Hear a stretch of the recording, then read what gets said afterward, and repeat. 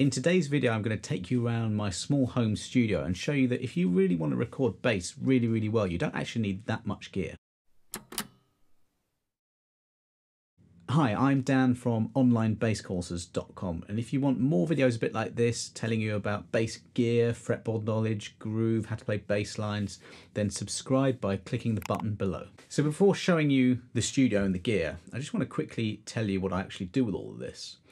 I've had two locations, the one you see here and a place I was living in before. And in those two locations, I've recorded for about 10 years now via my site onlinebassplayer.com, and it's kind of a remote online recording service for bass guitar and double bass. And so I have a website, and that's how I get kind of clients and work and things like that.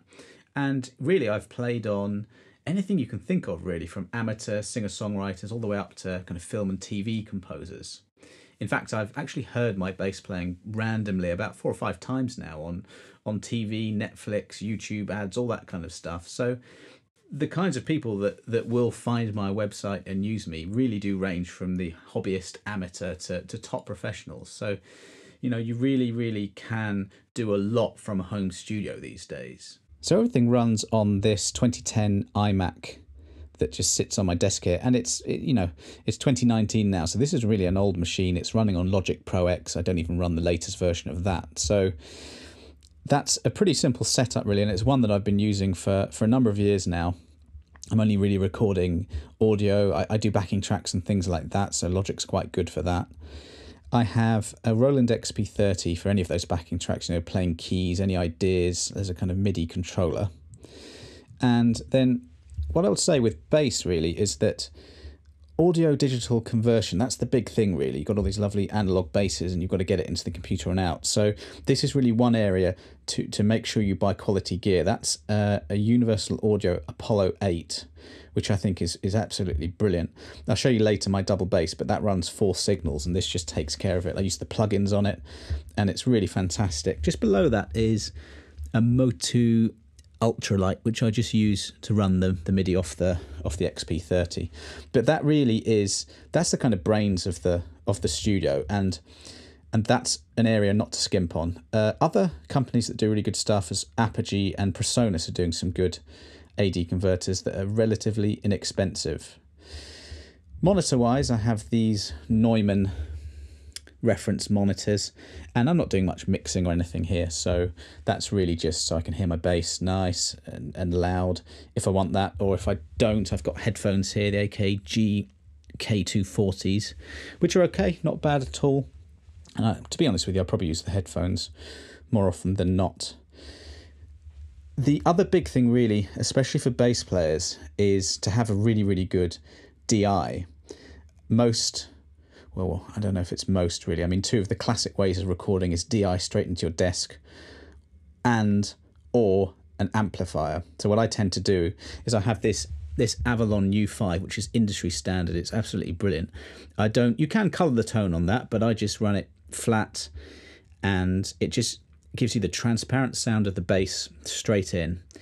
And when I'm sending all my tracks off around the world, as I do every day, that's the signal that I'm giving, and then I give a throughout into either an amp, or I'll show you in a second. But I mean, I really don't know when I send my stuff off to people what they do in the mix, but what they really want is a nice, warm, clean tone really, and you can add so many plugins and reamp and do all kinds of things. So the Avalon really does it for me. Before I forget, those lovely cables there are Evidence Audio, and I use Providence as well. That's another area I would say, don't skimp on that, because people do A/B tests and they swear by these things, and I sort of believe them. So I went to get good cables really. I've got a DBX 163X compressor there. I don't really tend to use that much, but it's nice to have it, and an 11 rack above, which I use for sort of any guitar stuff I do, which I don't do an awful lot of, but it's nice. Now here, I've got a horrible empty space in the rack there that I need to fill, just visually really. No, I don't need anything else in there, but that 11 rack does the job there. Now this is another thing that I tend to use a lot actually. I mean, I use the Avalon down there all the time. The throughout of that tends to go into this. This is Monique by Jewel. It's a handmade tube preamp from Jewel Potter in the States, and it's brilliant, this. So I can do a number of things with this. It's sitting on an M700, which is the power amp, and I don't use that in the studio. I use that live. That going into a speaker cabinet just sounds absolutely mighty. So that's a fantastic piece of gear. That what I'll often do is I'll use that Avalon as my kind of clean signal. And what you do really with bass, well, there's so many things you can do. I can't reduce it to one sentence, but a lot of people will take a second signal for something with a bit more character, a bit more sort of harmonic saturation, and that does it. So I'll have that as my amp track, even if I'm not using an actual amp, which I do have, and I'll show you. But this pedal here, I've been using this recently. It's the Tech 21 NYC VT bass pedal, and I'll often come out of the Avalon and go into that, and that gives you a really great tone. I mean, the graphics on the amp there's a bit Ampeg B15 SVT. I think that's what they're going for, and you can get really subtle tones all the way up to some quite cranked, overdriven tones, and that's been really great, especially for rock stuff. But even not, Paul Drew from the Studio Rats, who's a world-class mixing engineer, guitarist, producer, writer, he does everything. He uses this, and that's why I bought it, really. And some of the recent Studio Rats tunes, which I'll link to, I've been using that on, and it sounds absolutely brilliant. So, moving on. So there is one actual amp that I went to a gig, actually. Those guys there, Danny and the Champions of the World, fantastic band, check them out. Went to a gig, and their bass player, Chris Clark, had an old Fender Precision bass, and he was playing one of these. This is a 1977 Fender Bassman. And I think it's a 50, it's the Silverface one. And I just bought one on eBay that day. It was under $1,000, and it sounds amazing. I don't get to use it a lot in this setup, but I have taken it to studios and used it before, and it's a nice option to have that. This is my late 1800s factory German bass. I had a double bass before, which was, I think it was a Zeller. It's kind of like a student bass, and it just didn't cut it. I mean, the unfortunate fact is with double bass that it seems like you have to spend good money on it. I took out a loan, I bought this, and it just revolutionised my tone, really. I've got a DPA body mic there and a David Gage Realist, and I will mic up the bridge and the fingerboard somewhere like there where the sort of fingerboard meets the body, and I'll take 4 signals, which is overkill, and I'll go into that Apollo 8 with the plugins, and it just sounds brilliant. Now, I'm not an Abbey Road here, obviously, so I close mic everything, and you just get the sound of this bass, and it's brilliant. It's taken me a long time, to get the money together for that, to get the knowledge of how to record it and how to play it in tune, all that kind of thing, but it's really worth it. That's fantastic. So this bass here, I'll just, that's kind of really it in terms of the kind of hardware side of things. I'll show you the basses and an amp.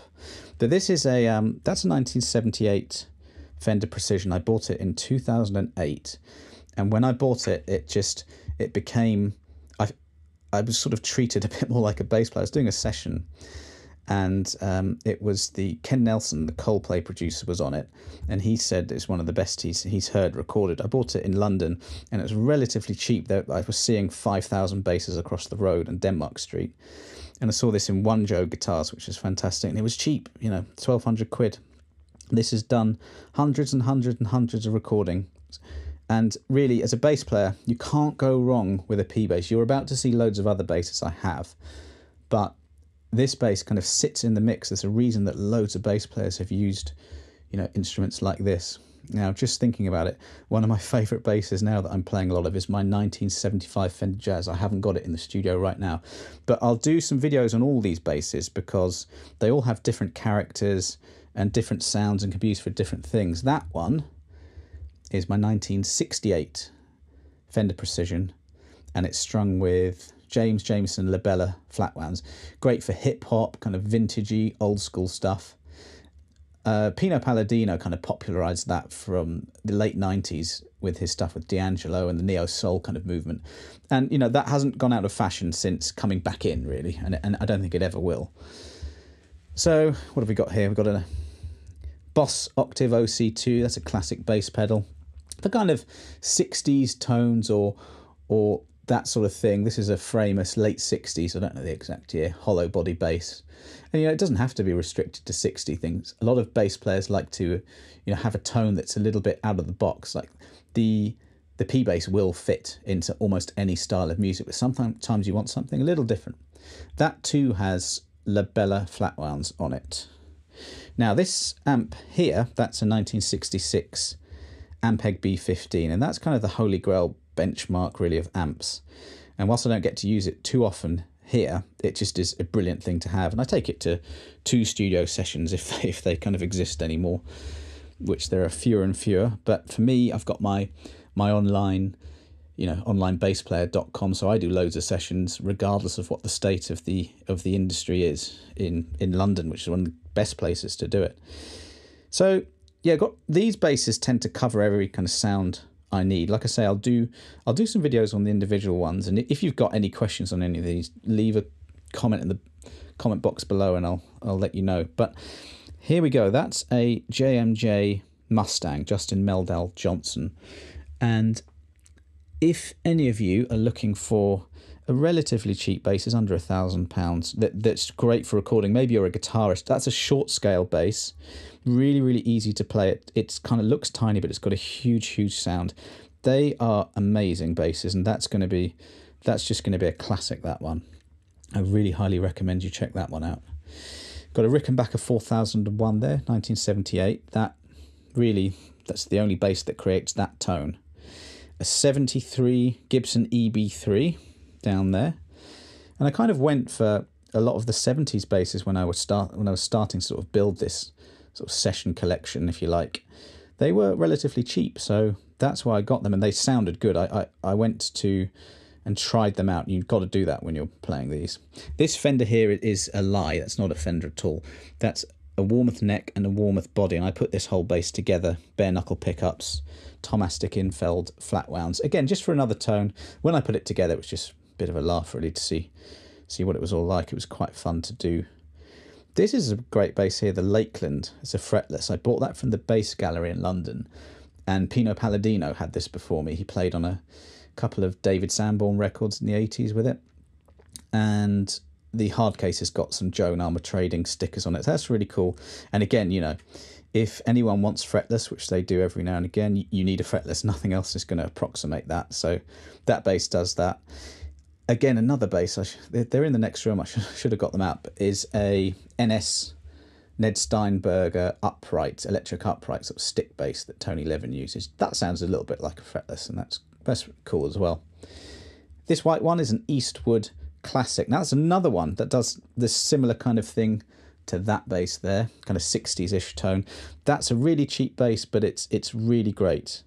You can see a couple of the knobs there have fallen off, but what do you expect from a cheap bass? But they sound fantastic, and I really recommend checking those out as well.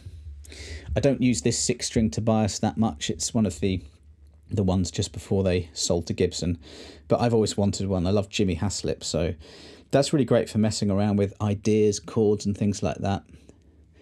What's that? The next one, we've got my Stingray 5. Now that's the bass I use live probably most, although actually I'm really favouring going back to 4 strings really, but this covers everything. If I'm doing shows that need below E, if I'm doing gigs where there's a couple of tunes, I just use one bass and that's it. And this one is a Fender Jazz made in Japan. The only thing original on that one is the body. I've changed everything on it. That's kind of a modern jazz sound, and it's got a Knoll preamp, so I can get that kind of Marcus Millery type sound. And lastly, I think in here anyway, is this 1978 Music Man Stingray 4. So any Bernard Edwards kind of stuff, Louis Johnson, funk stuff, that bass does it. It does funk really well. It does rock really, really well as well. You can just see some dark orange marks on the neck, and that's where we tried to heat it to get the truss rod moving, because the neck's a bit dodgy on that, but no joy, got burnt a little bit, and luckily it kind of plays well enough. It's a little bit of a struggle to play that bass, but just sounds so good. Got a few pedals now. This is a live pedal board that I use, but it's nice to have the option of some sounds in the studio. I've got a Line 6 M5 there, which is, does every sound you want. Dark glass vintage microtubes. The yellow one is a is a, I can't even remember what it's called, Matryoshka banana effect or whatever. That's a synth kind of pedal, which I really wanted a good synth sound, and that does some, but it's a bit overkill, that one. Octave, EBS Octabase. Proton is 3-leaf audio Proton, which is kind of envelope filters. Sadowski for a bit of EQ, but that classic kind of Marcus Miller tone again. And that Origin Effects Cali 76. I'll do a video on that. It's a brilliant pedal, that compressor. So what else have we got? That's pretty much it. On the door there, I've got a Kala ukulele bass, which, I mean, that's the craziest bass I have. It's tiny, but it sounds just so massive. Probably the last thing to show you is this little couple of drawers here with some more effects. This is the Line 6 M13. Again, loads, and it's all those old style Line 6 pedals that they had, all the DL4 and all that. They're all in there. And, you know, sometimes you might need a crazy sound, and I'll come up with one through that. But plugins these days are amazing. The Neural DSP Dark Glass plugin I was using for some rock stuff, and it just sounds amazing. So really, you know, live, obviously, I'm still using all these pedals, and in the studio it's sometimes nice as well, especially analog stuff. But the plugin situation is really great. Another drawer up here. So this bass ball's at the front. That's the first pedal I ever bought, and I've still got it. But really, that's not many pedals. I mean, some people have hundreds, but I just want a few sort of classic bass effects just in case I need them. So I hope you found that useful, and if you've got any questions at all about any of the gear or how I use it, things like, you know, gain structuring, how to create bass tones in different styles, anything like that, I'm going to be doing videos on that in the future anyway, so that's a good reason to subscribe. But if you do have any questions, easiest thing to do is probably leave a comment below, and I'll get back to you or make a video on that. But just really wanted to show you that, yeah, I do have lots of basses, but like I say, you only need a couple, and you can really be doing very top professional work with the minimal of gear. And that's really the amazing thing about the world we live in and the companies that are making this amazing gear for us. So my advice is just, you know, get a good little decent setup going, and then focus on the craft of playing or engineering or producing or whatever it is. So I hope to see you on the next video. Take care.